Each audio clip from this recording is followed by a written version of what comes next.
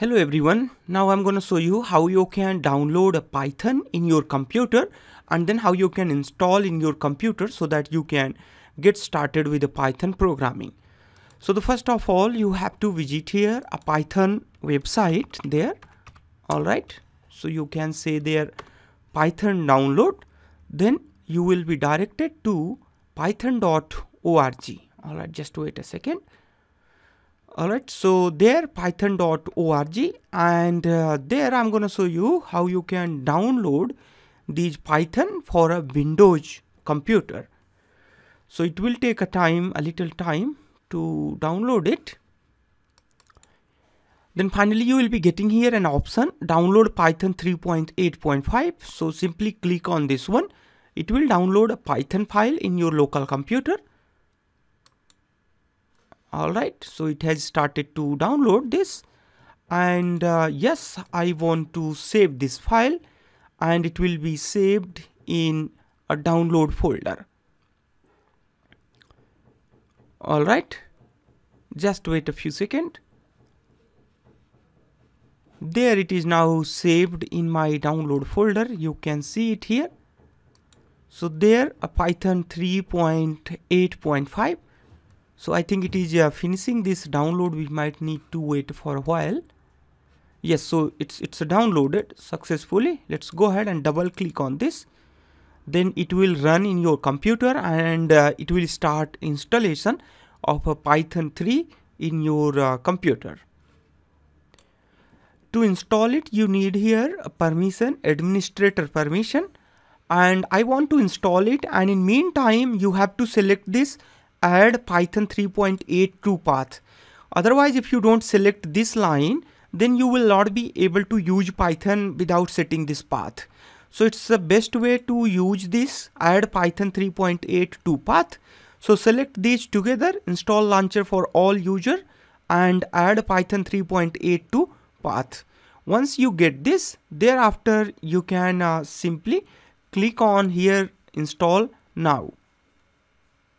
Alright, thereafter, yes, I want to make the changes. And in meantime, while it is installing, let me show you path as well. You can search here a path. You can get this path from here. Come to the system. Alright, in meantime, while it is installing, you can see there.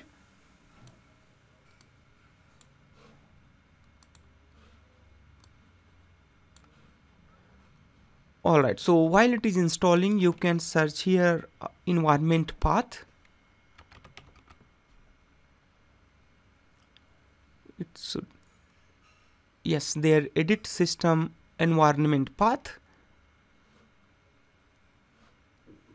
and it's gonna just take a while. Yes, so you have there, and there is environment variable, and in this environment variable we should be having here a Python. Alright, once this installation will be done, then we will be having there user variable either, otherwise we can have here a system variable. That's mean then it will be used for all the users available this system. So that's the path there. Alright, and if you click on there edit, and currently we don't have any path here, so these path will be added, this Python path will be added here. Alright, so we have to wait for a while to complete its installation. Alright,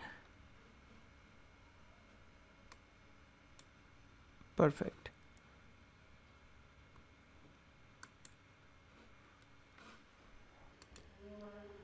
Alright, so installation is done here, and then they are asking about to allow here a maximum path to set our system. I can show you here.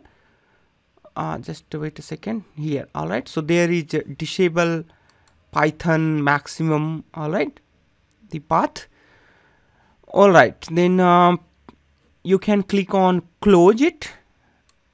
Alright, thereafter once you close it, then we should see here that Python should be added. Let me see if it is not added here. Alright, it seems here a Python is not added, so we have to test that whether Python is, yes. So there Python is added. Alright,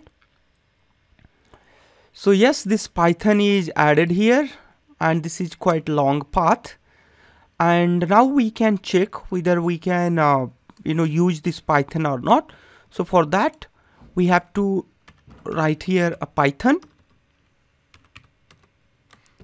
Alright, it says that it's not working. Let me see here once again. Open it. Open here a new terminal. Alright, so there is CMD.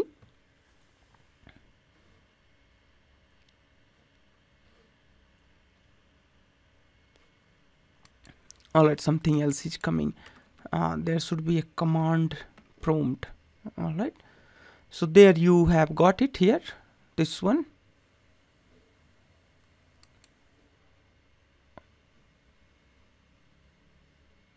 Alright, so there we got command prompt. Open it. Alright, so new command prompt is opened here. Now you can type there a Python. And once you type there Python, we see there Python 3.8.5 is installed in our computer, and we can simply use this Python.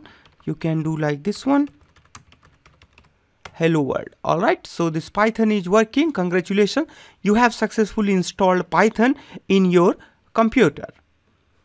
Alright, I'll see you next lesson.